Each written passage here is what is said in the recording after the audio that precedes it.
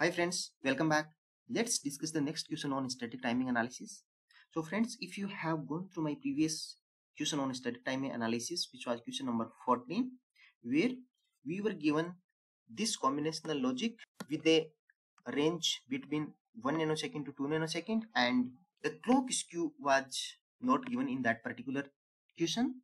So in these questions, there is one extra clock skew is added, and the delay of this skew is basically varying between 0.5 nanosecond to 1 nanosecond.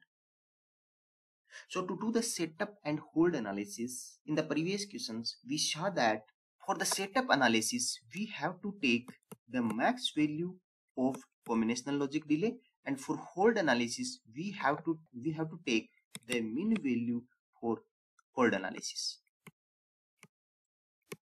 So this is what we discussed in our previous question. So in this particular question, now let's see how the clock skew, varying clock skew, is going to affect the setup and hold analysis.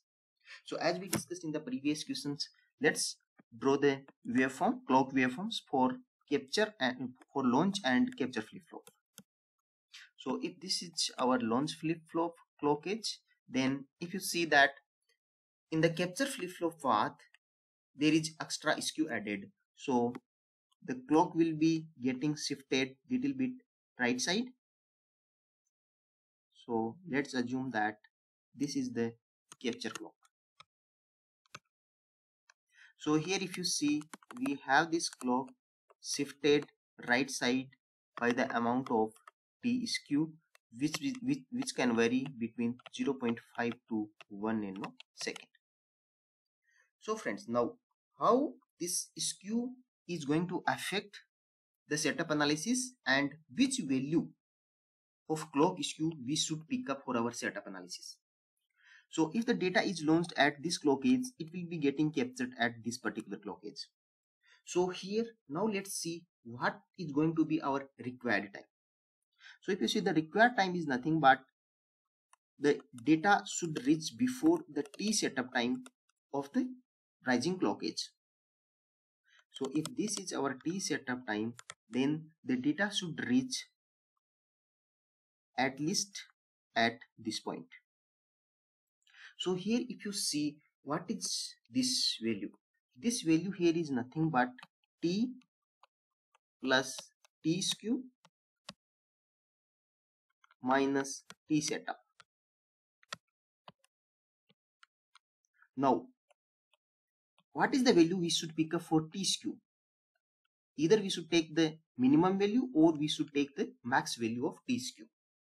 So now friends, if you see here, if we take the minimum value of T skew, which is, for example, this is corresponding to the minimum value, this window is corresponding to the minimum value, which is 0.5. So if we take the minimum value of T skew, then our required time will become T plus the T skew value is 0.5 minus the T setup. And if with this required time, if our setup constraint is passing, that means if we increase this clock skew, that means this rising edge is basically shifting right side and our required time is basically increasing. And our setup slack is nothing but required time minus arrival time. So if required time is increasing, that means our slack is increasing. So if with minimum required time our slack is positive or we are meeting the setup timing constraint, that means with more value of required time or with more value of clock skew, our setup constraint is always going to be passed.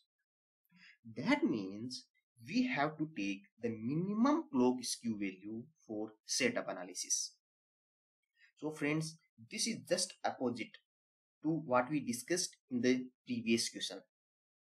So in the previous questions where we discussed which value of combinational delay we should take for setup analysis, and there we end up with the maximum value. But here for combinational delay we have to take the maximum value, but here for the clock skew we end up with the minimum value of clock skew we have to take for setup analysis. Or in other words, for the setup analysis, we have to take the maximum values for our launch path and the minimum value for our capture path.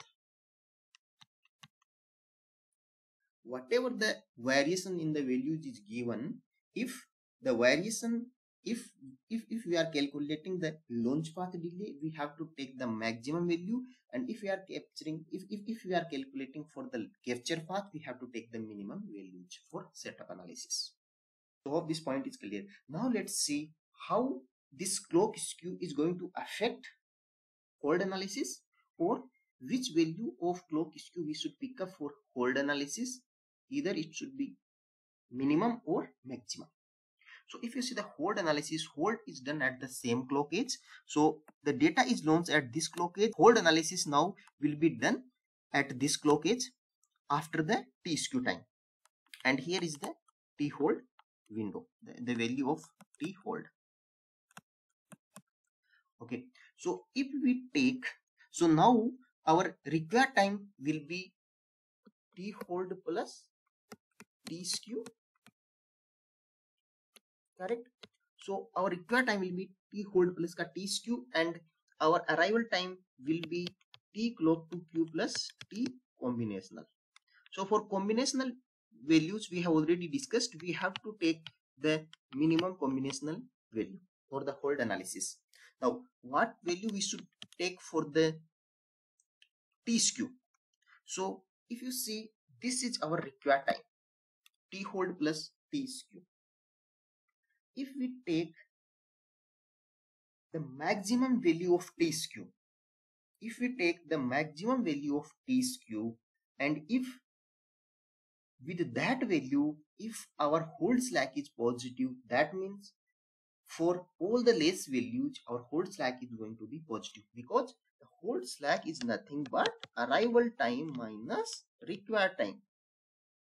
So for a maximum required time, if our hold slack is positive, that means if we reduce this required time, our hold slack is going to be more positive. So here you can see that for hold analysis, we should take the maximum T skew value. That is the worst case scenario. If for maximum T skew value, our hold analysis is fine, there is no hold violation, that means for all the minimum values, our hold constraint is going to be always pass. So friend, hope this point is clear. So just to summarize, for setup analysis, we have to take the maximum value of combinational logic delay and the minimum value of clock skew. In other words, we have to take the maximum values in the launch path, and we have to take the minimum values in the capture path. And for hold analysis, we have to take the minimum value in the combinational logic delay path or the launch path, and the maximum value in the capture path. So hope this is clear. So now let's see what is the slack. So here the time period is given as 6 nanosecond. So for setup slack, let's see setup slack, it is required time minus arrival time. So let's see what is the required time. Required time will become T plus T skew minus T setup.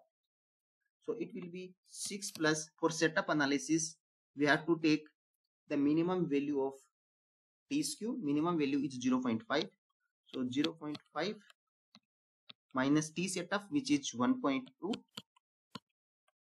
minus arrival time will become T clock to Q delay, which is 2 nanosecond, plus we have to take the maximum combinational logic delay, which is 2. So if you solve these equations, that will be our minimum setup slack. Now let's see for hold slack. So for hold slack, which is arrival time minus required time.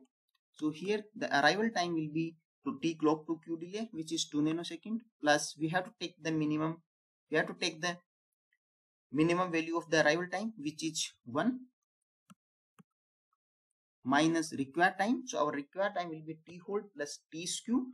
So T hold is 1.2 plus T skew. So for T skew, we have to take the maximum value, which is 1. So it will become 3 minus 2.2 is equal to 0.8. That will be our hold slack. So friends, hope this question is clear. How should we take the impact of varying range, clock skew and combinational logic delay while doing the setup and hold analysis is clear. If you have any doubts, please write down in the comment section. Also, please do not forget to subscribe this channel and hit the bell icon so that you get notified as soon as I upload the next video. Thank you very much.